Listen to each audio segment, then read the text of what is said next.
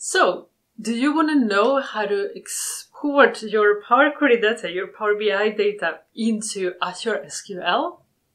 I'll show you that just in a second.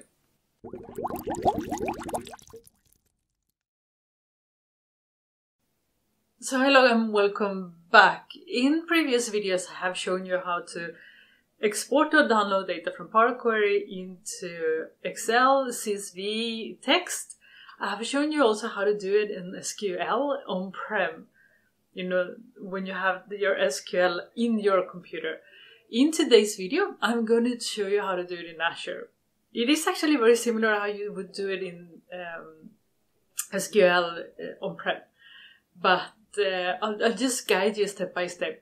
I'm going to show you from the beginning, so how you create a server in Azure, how do you create a database in Azure, and then I'll show you how to import or export the data from Power BI to SQL.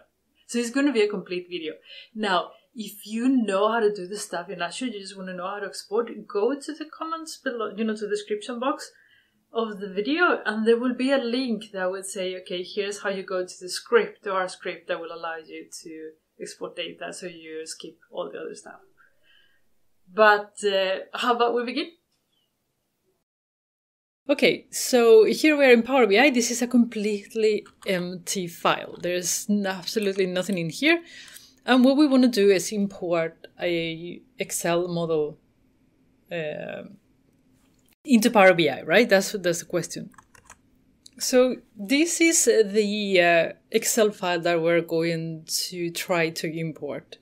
This is Google Analytics data. This is a very old report I made 100 years ago. You see that the old company name is in there. And what we have here is a few pages with some information. We have a PowerPivot model. Let me show you. And we have no Power View in here, okay? This is just data in a model. I don't even think there's any Power Query. I think when I did this, there was no Power Query. So this is just getting everything directly into Power Pivot. Let me check. No. So you can see connections and queries, there's nothing in there. So there's a Power Pivot model and just some report made directly in Excel sheets. There is a diagram view. You will see the 1,000 tables with all the connections. I made this 100,000 years ago. I don't even want to know what on earth did I do here. Anyhow, beyond the point. What we're going to do is we have this beautiful report. We want to put it into Power BI. Can we do that? Do we need to recreate everything from scratch? Well, let's go back to Power BI. If you go to File, Import, you have here Import Excel Workbook Contents. So we're going to do just that. We find that this is a monthly report. We click Open, and then this will show up. It says, we don't work directly with Excel workbooks, but we will extract the content and put it into Power BI. A new Power BI file will be made for you, which will contain as much as possible. Awesome. And then the first thing you will say, it failed. What? It's just because you have it open. You have to close it. Okay.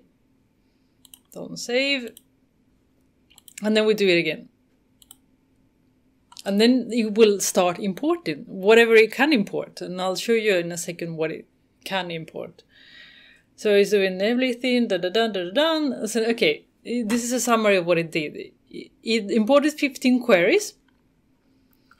It imported 15 data model tables, KPIs, which is the measures and all that stuff, I'm guessing.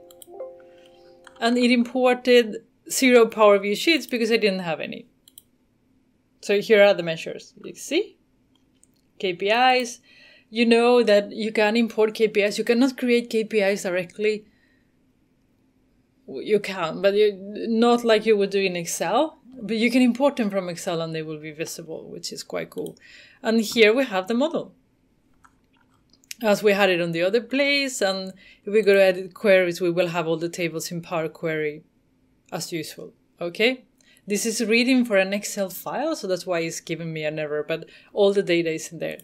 It's just this, I moved this, so it's in another place, basically. So, very good, right? So, let's look at what they say here. This is the instruction of how and what it does. And it says, what workbooks elements are important? And it says Power Query queries, which we've seen. PowerPivot external connections, we've seen that too. Linked tables, data model, we've seen that. Columns, measures, we've seen it. Categories, relationships, and Power View worksheets. We didn't have any Power View worksheets. Here it talks about the limitations. I will put a link to this so you can read everything. But I want to show you something, and this might be just me, but it doesn't always work. I have here a file, user engagement. This is again Power BI Analytics, and if I go here, I have a Power View sheet. So I thought, oh, it would be cool to show how Power View gets imported into Power BI.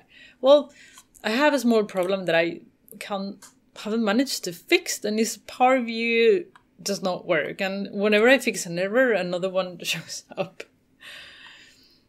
So this is just on my machine. I don't know if it's on yours, but I try to import this file. So we say, okay, let's close it, don't save. And I go here, file, import, Excel content, don't save. And we try to import the file that we just looked at. It says exactly the same thing. It's start. And goes through the thing, and then I get an error. And it says, input string was not in correct format. I have no clue what that is. You can actually click on report issue and check or uncheck this stuff. You can say, it says here that you can report it in issues, powerbi.com, or you can just send the Microsoft an email. And I guess they do that so they want to troubleshoot it as much as they can. I haven't sent it. What I think is that it's not important because Power View is not working for me. So it's not able, if Silverlight, which is the engine used to generate visuals, is not working, then I guess it's not working either for importing. I have no idea. But until I fix that, I won't be able to show you how to import a Power View. So can it import it? Yes, I can't. But you will be able to if your Power View is working in Excel. Okay? So I really hope this was useful. It will save you tons and tons of time. If you don't have Power View like I didn't have in this model, you'll have to create the visualizations from scratch. But my lord, is so much better than, having to create this from the beginning. Okay? So it goes much, much faster. So how wonderful is that? You can export your data everywhere now, right? So it's super cool. Yeah, as I mentioned in the video, if you know how to modify the R script, so when you are appending, it will not append rows that already exist, like duplicates. Just let me know in the comment box and I will do a video about it. I don't know how to do it. I don't have time to research. I don't know if it's possible. So if you are like an R expert, just help us out and let us know how it is done, okay? So it is all for today. Next video, it will be a DAX video, DAX Fridays, on Friday. And I'll see you then. Bye!